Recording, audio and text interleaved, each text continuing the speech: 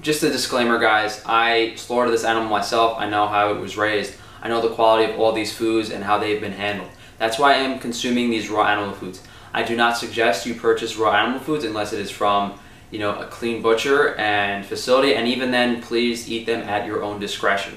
I do not advise doing this. I've been doing this for 6 years. I know exactly what I'm doing. How cool does that look? Holy shit. So today we're going to taste pretty much every part of the animal. I just took some notes here just on the vitamin content of each of these foods so I can accurately tell you what it's high in, what it's a good source of.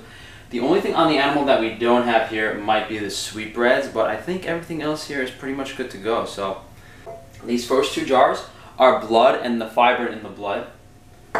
And blood is known for it's very, very high in B vitamins and iron. And by very high, what I'm talking about is several 100% of the RDA in a normal serving. It has a decent amount of sodium, chloride, copper, and zinc. That's because it has a decent amount of sodium and chloride, unlike most animal foods. That's why a lot of people on the raw primal diet talk about using blood as a hydrating food. And the fibrin in the blood is where I'm honestly not sure, because a lot of the data I looked at, guys, keep in mind, all of this data on these vitamins, I Googled and went on that German database and I looked at a couple different versions of the food and kind of speculated on what the content was. So I don't know specifically if the blood includes the fibrin or what, but I guess we could taste these two, right? So this blood is like a beautiful deep red. It's like filtered. It looks really cool. And these are all cold, so I guess I'm not too happy about that, but it has like a mild minerally taste, and it tastes like the barnyard that the lamb was in. It has like a barnyardy lamby taste to it. It's not as mild as it was 2 days ago. I forgot to mention that blood is an excellent source of vitamin D3 if the animal was in the sun and it was pretty much during the summer. I think it has to be. Animals store vitamin D3 in various tissues, in the blood if it's plentiful, and in kidneys and other organs if it's not so plentiful. So, if you do have access to blood, think of it as a little bit of a bonus. You're getting some vitamin D3. If not, then supplementing, getting some sun, eating certain fish organs is also an option. Now I'm going to try the fibrin, the coagulated part of the blood.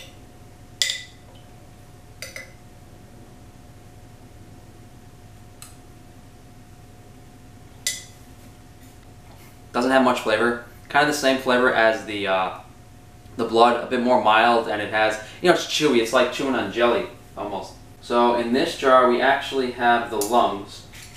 Lungs have a good amount of vitamin C. They're an excellent source of vitamin C, actually. A decent amount of B vitamins, good amount of selenium and iron, and small amount of omega-3, because lungs have a small fat content. So just to touch on, I guess I should touch on why would you drink blood? Mainly for the hydration, the B vitamins, and the iron. For the lungs here, the main reason we would eat lungs is for a source of vitamin C and selenium mainly. Then it has good amounts of iron, decent amounts of all the other minerals, as well as a small amount of omega-3. So this would be the reason to eat lung.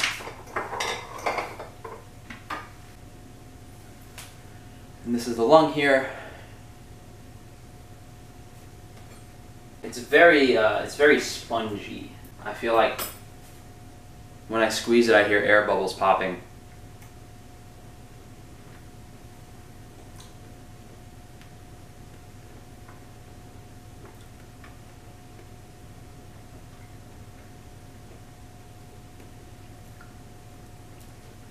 Very mild in flavor, has a spongy texture, but firm. This jar has a couple different things in it, I think. So this jar has the heart in it, the pancreas, the spleen, and the kidneys. I guess I might as well do the order I took them out in. So first we have the heart. Do you guys want to see me eat the whole heart in a video, like Game of Thrones style? Let me know. But heart to me isn't really a good source of nutrients in comparison to these other foods, at least. Other than that, it's excellent. It's a good B vitamins, riboflavin, and then it has decent amounts of iron, phosphorus, copper, selenium, zinc, and some vitamin C. So You know, B vitamins, riboflavin, like people eat so much meat in general, you don't really need to eat heart. Think of it as like, it's meat, but it has a bite to it. It's not chewy, but like when you bite into it, it like almost crunches. It's interesting. Here we have the spleen. Very deep red, ruby red color in the middle. I mean, and keep in mind guys, this is a very fresh animal and I have a bad sense of smell, so all these foods have a fairly mild flavor. This has a much stronger smell than the other foods though.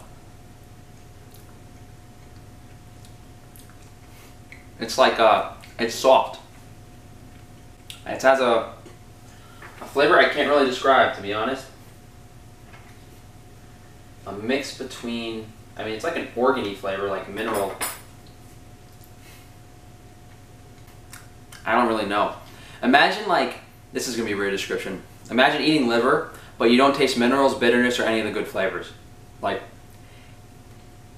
but spleen is good for B vitamins, excellent, probably one of the best sources of vitamin C, and it has good amounts of iron, selenium, decent amounts of phosphorus, potassium, zinc, copper, and small amounts of vitamin A. So the reason we would eat heart is really, you know, no reason, to be honest.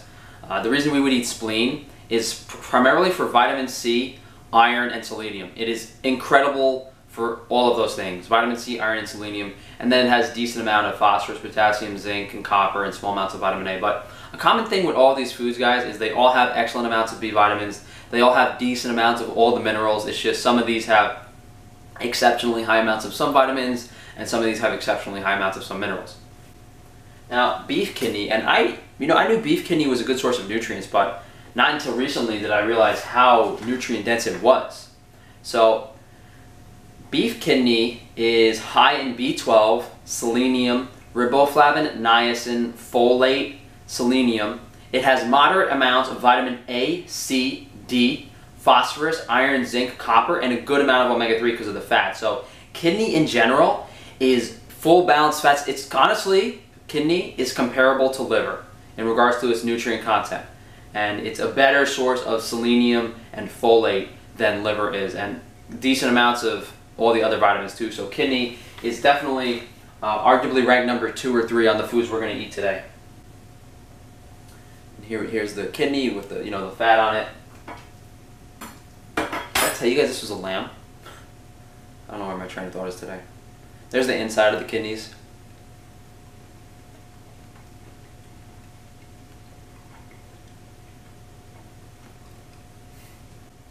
You know, they're just so strongly flavored that, like, me and a lot of people have an aversion to them.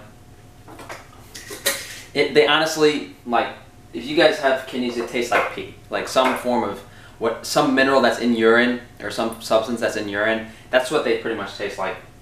But, excellent source of a lot of fat-soluble vitamins and minerals. So here we have the brain. Now here's one half of the brain. Take out the other quarter. I got about a quarter of another part of it. Brain is a good source of vitamin C, vitamin E, B12, very high in choline and omega-3, and good sources of, also excellent sources of phosphorus, selenium, and has a good amount of copper, zinc, iron, and potassium. So notably, the main reason we're eating brain is for its omega-3 content, but it's also worth noting, yeah, it has good amounts of vitamin C, vitamin E, selenium, phosphorus, copper, zinc, iron, potassium. It's an excellent and a very super nutrient-dense food. Not to mention cholesterol and fat, which is not really present in a lot of other lean animal tissues.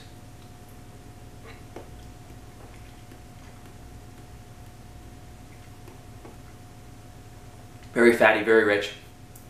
It's like eating egg yolk textured, like firm custard with a light lamby flavor.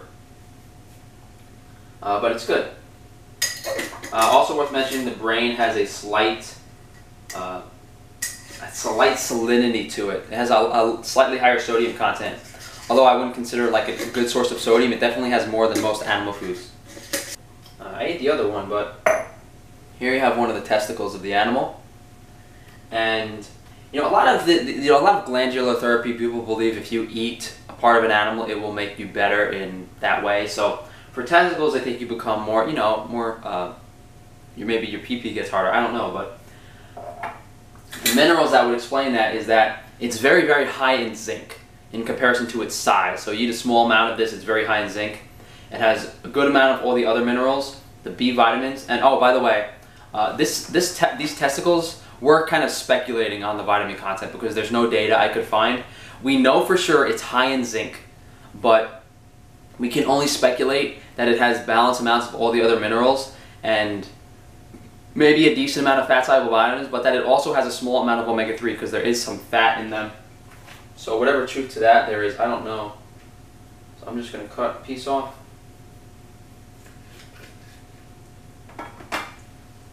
You know, whatever this piece is.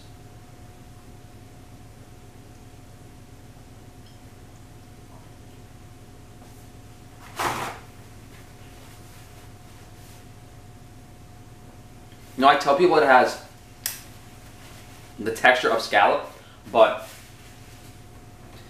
you know, it definitely tastes like a goat's, not a goat. It definitely tastes like a lamb's testicles that were banging around in a barnyard. It smells very, and you guys use a lot of people use the taste gamey.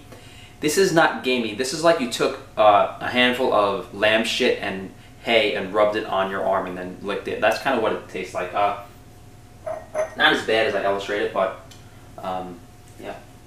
So yeah, main reason we eat the testicles is mainly for the zinc content, because we can only really speculate on the other stuff. Liver, the holy grail of animal nutrition. And up until I was reading that info about the kidneys, I really prized liver as one of the only organs you should eat, and as well as brain. Like I used to always say, hey, get some liver and brain if you have to choose two organs. But you know, kidney really comes close to liver in a lot of the vitamins, because liver, as with all these other foods, is an incredible source of B12 and folate. It has an incredible amount of vitamin A, good vitamin C, E, K, good riboflavin. Liver has a very, very high amount of copper, good phosphorus, good selenium, and good iron. The main comparison here between liver and kidney is that liver has way more vitamin A, 100%. Kidney might edge it out in selenium, but liver has more copper. And then they're both an excellent source of vitamin C. And vitamin K, although we know liver has good vitamin K, I couldn't see data on the vitamin K content in kidney. So really, the only thing we can speculate is that kidney might have a slightly higher amount of omega-3, and liver has more vitamin A and copper, and then selenium has, kidney has more selenium. So both excellent sources of nutrition and should both be incorporated into your diet. Have a piece of liver.